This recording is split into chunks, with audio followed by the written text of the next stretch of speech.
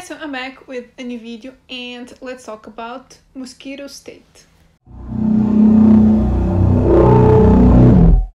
So, new horror movie, which was like a new discovery for me. I feel like I only heard about this movie like 2 weeks ago or something.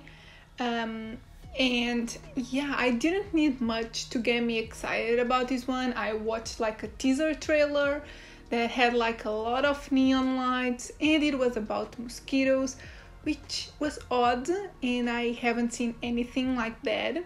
So yeah, I was totally on board right away. So I reached out to the director, who got me in touch with the person that was dealing with the PR and whatnot, and they kindly sent this one to me.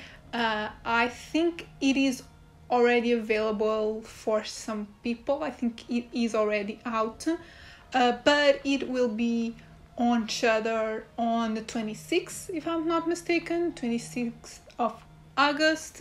So this review just is on time for you to watch it on Shudder when it comes out. So yeah, let's get into it. So explaining this movie is going to be difficult, to say the least, but I'm gonna try. And going with what it says on Letterboxd, this movie is about a data analyst that starts noticing stuff going wrong on his computer models, and at the same time a bunch of mosquitoes start like breeding in his apartment, which starts like messing with his mind. And yeah, I think that's it. It's something. This movie stars Bo Knapp, Charlotte Vega, Jack Kesey, and Oliver Martinez.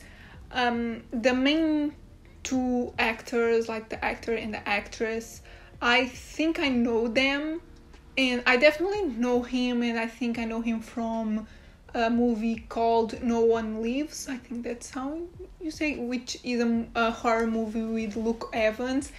It's like one of those movies that it's kind of laughable, but it's interesting at the same time. I recently rewatched it, and yeah, so they're not like big names, but they have been in a few movies, and I think she's in the new Wrong Turn, if I'm not mistaken. I haven't seen it yet, but yeah, I guess that's it, and let's get into my thoughts. So the reason why I said this movie was difficult to explain is because I was so confused during the whole movie. Like, I was just like, what the fuck, what did I just watch? And that is not a good thing. Like, I'm all about the mindfuck type of movie. I like to be confused, and I like those movies where the plot is way too complicated that you have to go research and just like try to understand the plot.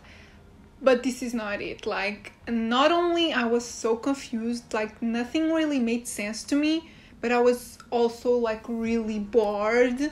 It's such a shame because the movie is stunning. Like, visually it's so beautiful, you know.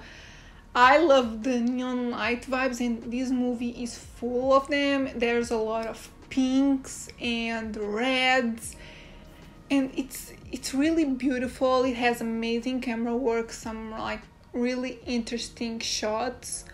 I also really liked the acting. The actors were good, and the score, it's that score that just adds the creepy vibes. And technically the movie is great, but the story just didn't do for me. Like, I was pretty excited about it because it's a concept that I haven't seen before, but after watching it I compared this to The Fly, so you have an idea where this goes. But until it gets there, it just takes way too long. And again, I know this is a preference thing. I'm not really into slow burns, but yeah, it's way too slow. It's like boring, and I think it's like one of those cases where the visuals just overpower the actual story. It's just a pretty packaging with nothing inside, and I'm sure there's like a meaning behind the movie. I've seen people say that like the message is pretty strong, but I didn't get it. I'm sorry. If you've watched the movie and you know what it is about or what it is trying to say, please tell me in the comments, because I didn't get it, and maybe with your explanation I revisit it and maybe I'll get it on a second watch. I don't know.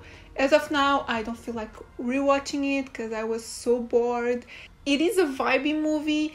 I love the visuals and I could just put it on for that, but not to be really engaged because I wasn't. I was pretty bored. So yeah, this one was not for me. Post that, let's get into my scores. I guess you were already expecting this, but overall I give the movie a 2 out of 5.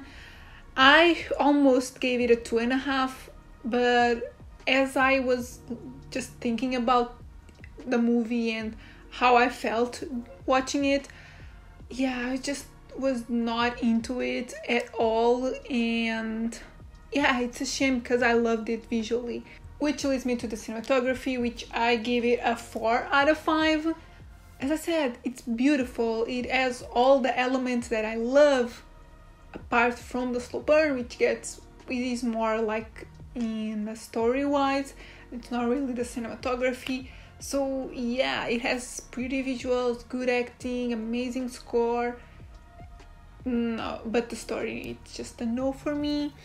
And originality, I give it a 2.5 out of 5 because I feel like the concept or the main thing that it's about mosquitoes, it's interesting. It hasn't been done, but it leads to something that we have seen before. So yeah, I think it could have been done better. So yeah guys, this is my review of Mosquito State. Unfortunately, this wasn't for me. I really wanted to like this one because it has like all the things that I love, but it has one thing that I don't like, which is the slow burn aspect, and sometimes I can look past it. Sometimes the story is still engaging, but not this one. But yeah, let me know if you've watched it or if you're going to watch it. If you have seen it, let me know what you thought, and if you have like a different perspective on it, if you got something out of it, let me know. Like, please explain the movie to me because I didn't get it. And yeah, if you like the video, give it a thumbs up, subscribe if you're not subscribed yet, and I'll see you in my next video. Bye!